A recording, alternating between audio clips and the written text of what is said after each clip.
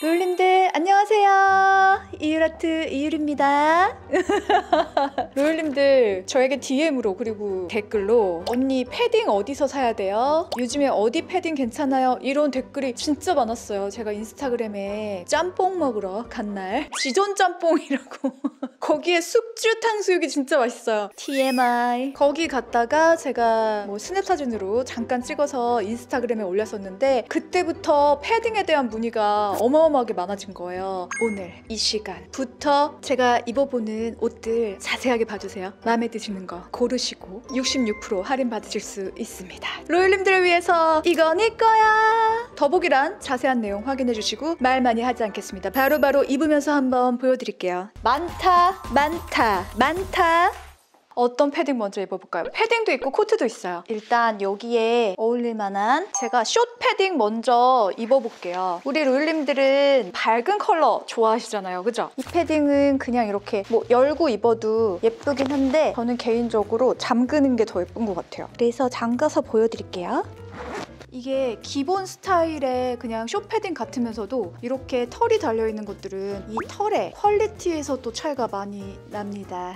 이미 알고 계시죠? 그 털의 느낌 어떻습니까? 저는 마음에 들더라고요. 여기 허리띠의 두께도 마음에 들고 여기 주머니 이렇게 싹 되게 편하게 되어 있는 것도 마음에 들고 마음에 들어요. 근데 가격이 너무 한번 링크 타고 들어가 보세요. 진짜 깜짝 놀랍니다. 이날을 기다렸죠, 로율님들. 여기 털이 약간 실버 같은 느낌이 이 안쪽에서 이렇게 스며 나오면서 겉에는 화이트로 싹 고급스러움. 아예 여기가 그냥 다 화이트면은 좀 그렇거든요. 요게 되게 예쁜 것 같아요. 패딩 치마랑도 잘 어울리고. 아, 그리고 이 부츠는 여러분 한 15년 전에 정말 큰맘 먹고 팬디에서 구매한 부츠거든요. 요즘에 이런 디자인 또 유행하더라고요. 역시 유행은 돌고 돌아. 근데 기본적으로 저한테 너무 잘 어울리는 거를 구매를 했기 때문에 유행이 오던 안 오던 저는 겨울만 되면 꺼내 신고 있습니다. 그리고 항상 만족스러워요. 같은 디자인으로 다른 컬러도 있거든요. 보여드리는 김에 그냥 컬러별로 다 보여드릴게요. 로율님들 중에 또 이런 컬러 좋아하시는 로율님들 계실 수 있잖아요. 각자에게 맞는 컬러가 있다는 말이죠. 이 앞쪽은 또 가죽 느낌.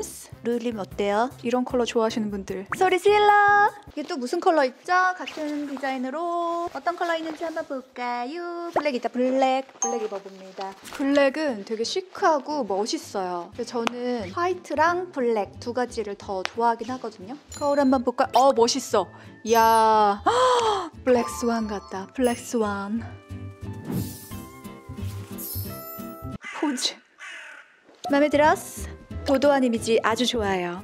패딩 되게 많이 있거든요. 여러분 지금 걸려있는 것도 엄청 많죠? 두 가지의 컬러 차이. 요게 조금 더 국방색이라고 하죠. 올리브 그린 컬러고 뒤에 있는 게 약간 더 회색빛 나는 하늘색? 그레이가 훨씬 더 많이 섞인 컬러예요. 두 가지가 약간 다릅니다. 그리고 방금 전에 입었던 디자인하고는 주머니가 달라요. 트위드로 마감이 되어 있는 게 다릅니다. 어떤 게 나은지 입어볼게요. 약간 더 하늘색이 섞인 그레이. 바로 전에 입었던 것보다 봉봉한 부드러운 느낌의 이 앞부분에 가죽 같은 처리가 되어 있지 않고 다 쫀쫀하게 잡아줍니다. 전에 거보다. 그리고 여기 카라가 훨씬 더 이렇게 되는 느낌이에요. 그리고 이거를 이렇게 더 잠그면 여기가 완전히 이렇게 목을 감쌀 수 있는 디자인이에요. 여기는 이렇게 됐다가 뒤에 엉덩이 쪽을 싹 조금 더 길게 되면서 엉덩이 쪽을 약간 가려줍니다. 어깨 쪽에 털을 이렇게 해줘도 돼요. 근데 요즘에 날씨 되게 춥더라고요. 이렇게 얼굴까지 탁 귀염귀염. 저는 개인적으로 이 털이 되게 붕실붕실해서 예쁜 것 같아요. 사실 모든 컬러가 다 예쁜데 일단 저는 블랙 앤 화이트를 베스트로 꼽아봅니다. 주머니 부분이 조금 다르게 생기긴 했어요. 벨트 부분의 차이랑 여기 목 부분에 요렇게 더 이렇게 어깨로 나갈 수 있는 요런 거 봐주시면 될 것 같아요. 이게 약간 짧은가 더? 이게 약간 더 짧아요? 그거랑 비교했을 때 어때요? 패딩 간 김에 롱패딩 한번 가볼게요. 사실 고백할 게 있는데요. 저는 롱패딩이 화이트밖에 없습니다. 무릎 밑에까지 오는 롱패딩은 화이트밖에 없어요. 그래서 이번에 이 블랙 롱패딩이 있어서 얼마나 기뻤는지. 근데 역시 롱패딩은 블랙인가? 제가 이거 마쇼프가 퇴근했을 때 한번 입어서 보여줬거든요. 마쇼프가 예쁘다고. 무릎 밑에 정강이라고 하나요? 뼈 있는 부분. 뼈 부각되는 부분 있잖아요. 일자뼈. 제가 지금 이 팬디 부츠가 앞구도 있어서 높이가 높거든요. 그래서 짧은가? 이렇게 생각하실 수 있는데 일반적인 그런 롱패딩입니다. 예쁜 길이의 롱패딩. 롱 원피스 같은 롱패딩. 두 번째 입어본 숏패딩의 벨트와 똑같이 가죽 같은 그런 디테일 없는 여기도 딱 잠가주면 이 털들이 얼굴 주변을 싹 감싸고 있는 이 느낌이 저는 좋아요. 그리고 모자도 있고 모자가 필요할 때가 있거든요. 어차피 우리가 롱패딩 입을 때는 완전히 한파, 한겨울 성냥팔이 소녀가 성냥 파는 그 정도 한파잖아요. 뭔지 알죠? 그때 입는 거니까 거울 한번 볼까요? 오, 예뻐 예뻐. 이율아트 이거 네 거야. 이벤트 하고 있다는 거 더보기란 링크 타고 들어가셔서 시간 얼마 없습니다. 예쁘죠? 다른 컬러도 하나 더 있어요. 보여드릴까요? 저는 이 블랙을 더 좋아하긴 하거든요. 취향은 다 다르니까 보여드려야죠. 치마 이런 것도 있어요. 블랙에 큐빅이 송송송송 이렇게 박혀있는 거. 이거 치마 예쁘고요. 그리고 이렇게 이것도 예쁘다. 그죠? 이 모직으로 되어 있어가지고 도톰하니 이 패딩 치마도 도톰하니 편하고 가볍고 좋은데 이것도 예쁘네요. 근데 브랜드 이름을 계속 얘기 안 한 거예요? 샤틴입니다. 저도 패딩을 어떻게 구매를 해야 되나 되게 고민 많이 하고 있었던 참이었거든요. 그래서 저 되게 지금 신나 보이지 않나요? 이 컬러는 어떤 컬러냐 하면요. 녹색에 회색을 한 방울 섞고요. 블루 한 방울 섞은 것 같은 그런 컬러입니다. 이게 이렇게 흔한 컬러는 아닌 것 같아요. 이 털이 제가 좋아하는 이 컬러. 자, 어때요? 좀 색다른 컬러죠? 여기가 이렇게 밝은 털로 되어 있어서 예쁜 것 같아요. 어떤 걸 고르겠냐고요? 저는 블랙이요. 요거는 제가 봤을 때 웜톤 로율님들 고르셔도 괜찮을 것 같아요. 뭔가 이런 컬러가 흔하지가 않으니까. 야, 오늘 보여드릴 게 너무 많은데요? 또 다른 디자인의 패딩을 보여드릴게요. 로율님들 좋아하실 거예요. 자, 치마 이걸로 갈아입을게요. 자, 숏패딩 아직 더 남아있는데 롱패딩 보여드린 김에 롱패딩 요것도 보여드릴게요. 이거 되게 단정하고 저는 마음에 들더라고요. 주머니 너무 앙증맞다.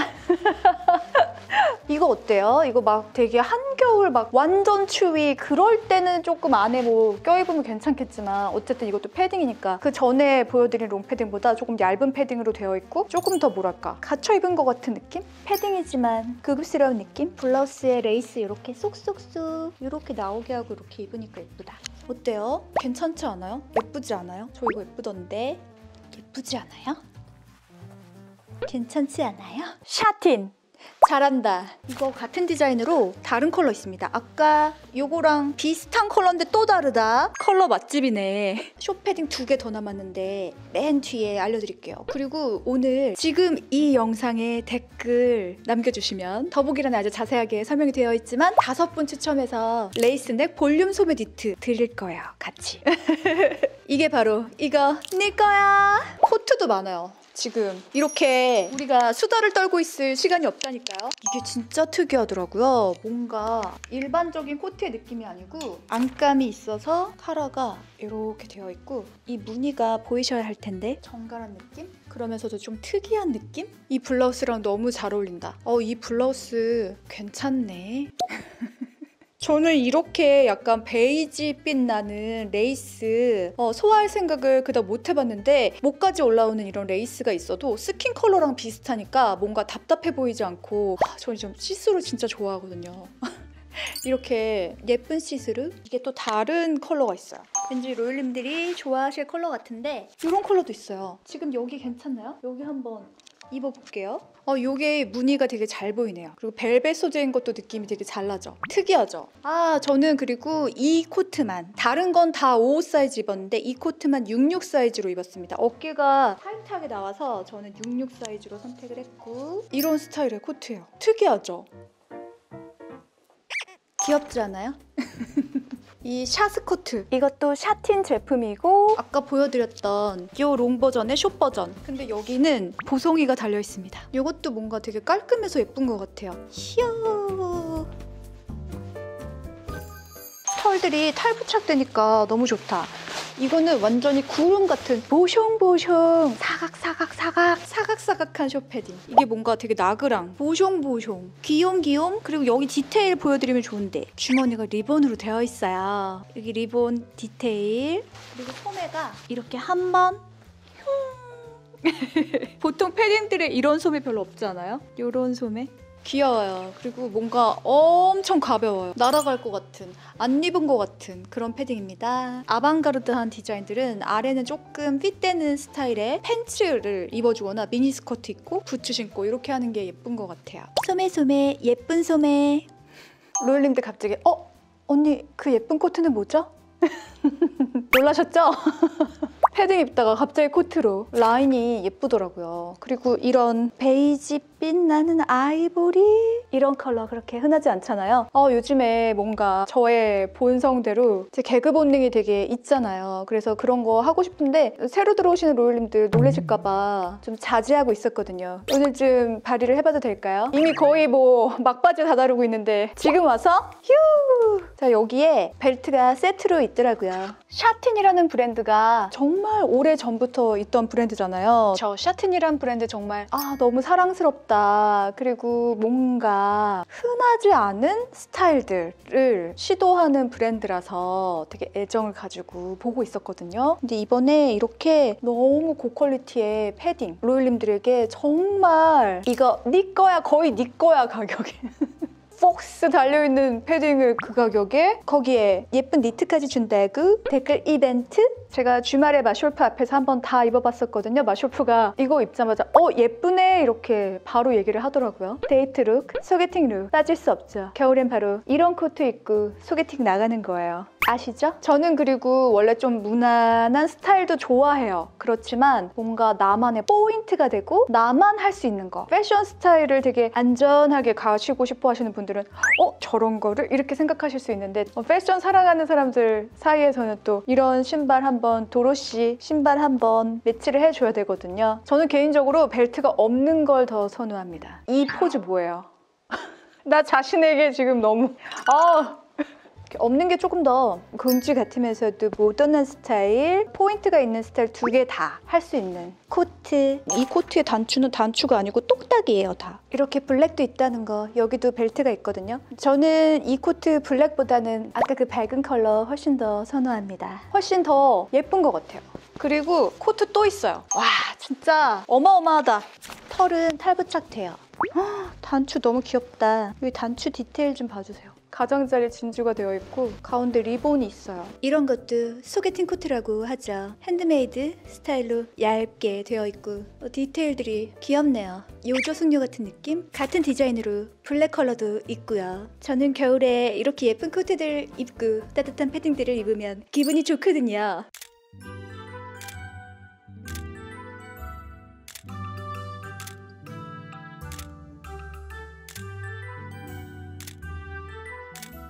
자, 로율님들 어땠어요? 우리 로율님들과 이거 네 거야 함께 할 수 있게 샤틴에서 이런 자리를 마련해 주셔서 감사합니다.